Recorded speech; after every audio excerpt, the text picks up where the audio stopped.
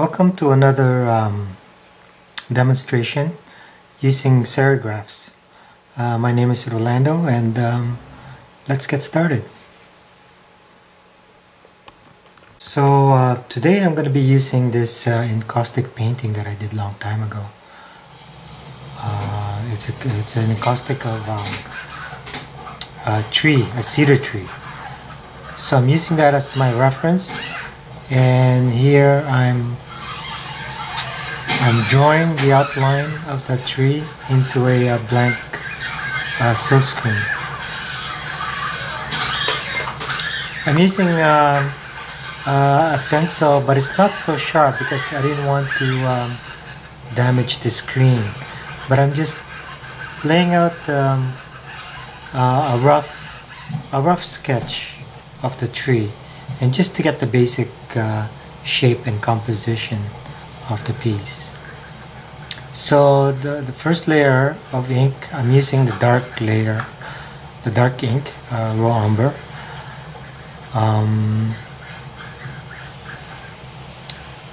It's usually what I'm trying to do here is get the first layer of dark ink rather than light layer, because the dark ink is the one that closest to the paper. If I were to do the light color first, that would be the predominant color that would be laid on the paper. So this would be the first layer of ink I would put on the blank screen. Notice that I predetermined the border around the screen, just to encapsulate how big what the borders are of the piece.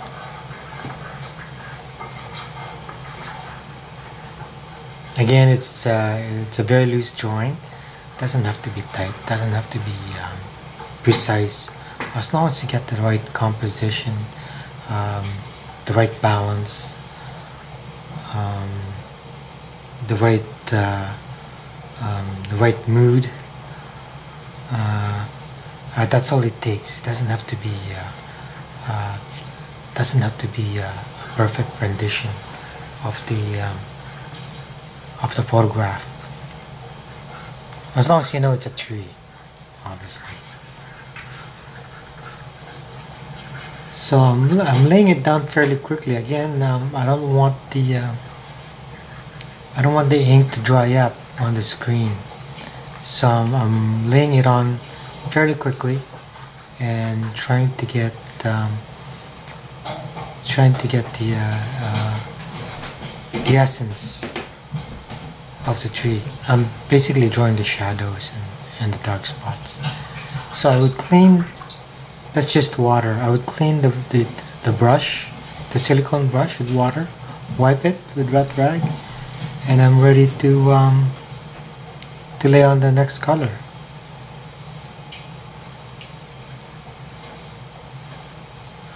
The next layer of color, it's orange.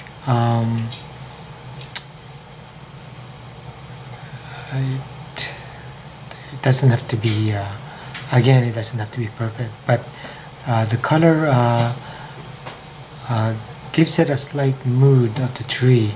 It seems to give off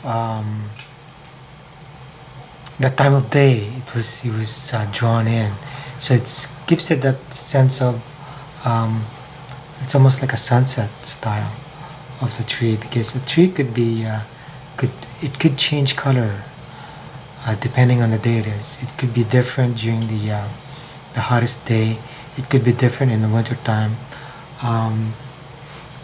Sometimes it would be fairly rainy. It is a rainy area here on the west coast, so it could be more green.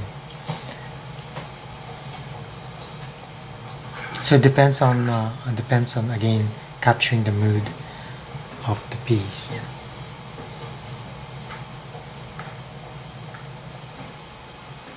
Here's another angle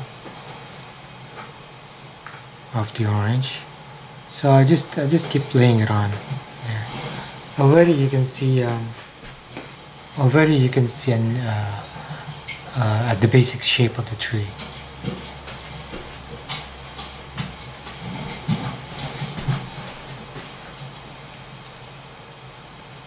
Then the green is just an impression of the green. The inks I'm using is a latex ink, water soluble pigments mixed with transparent base. It's a house paint, so it can be you can get it from a paint store.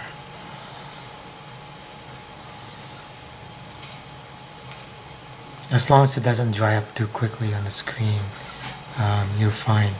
What I like about this latex paint is the integrity of the pigments. It's very strong, and as soon as it dries up, it doesn't it hardly fades, and it gives it a good integrity. It doesn't wash away with water.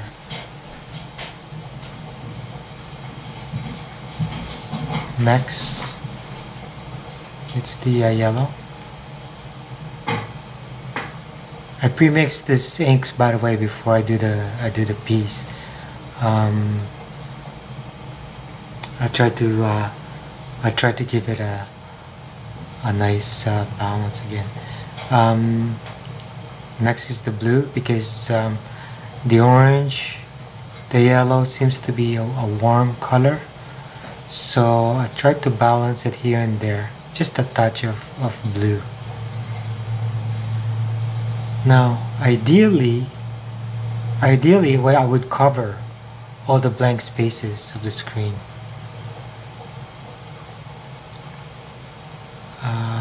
That would be ideal, but since I know how it's gonna turn out, I know what the result will be. It gives it that. It'll cover the blank screen with ink. Here's the last, I think this is the last layer I'm doing. It's purple.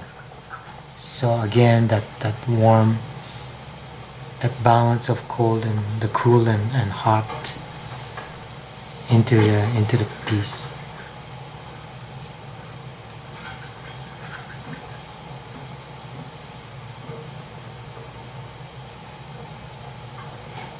I have the reference beside me, the drawing that I did long time ago in encaustic. Encaustic is a beeswax painting mixed with pigments and resin. And here we go. I'm ready to use the squeegee. Notice those blank areas where it's just gonna wipe with ink.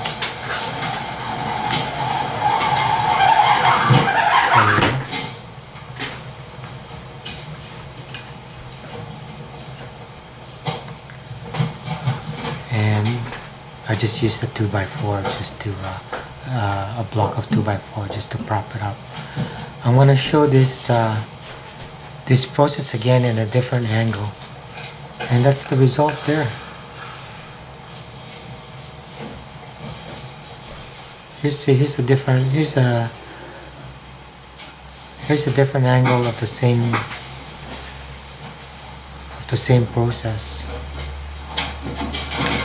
So notice the blank spaces, and it gets covered up.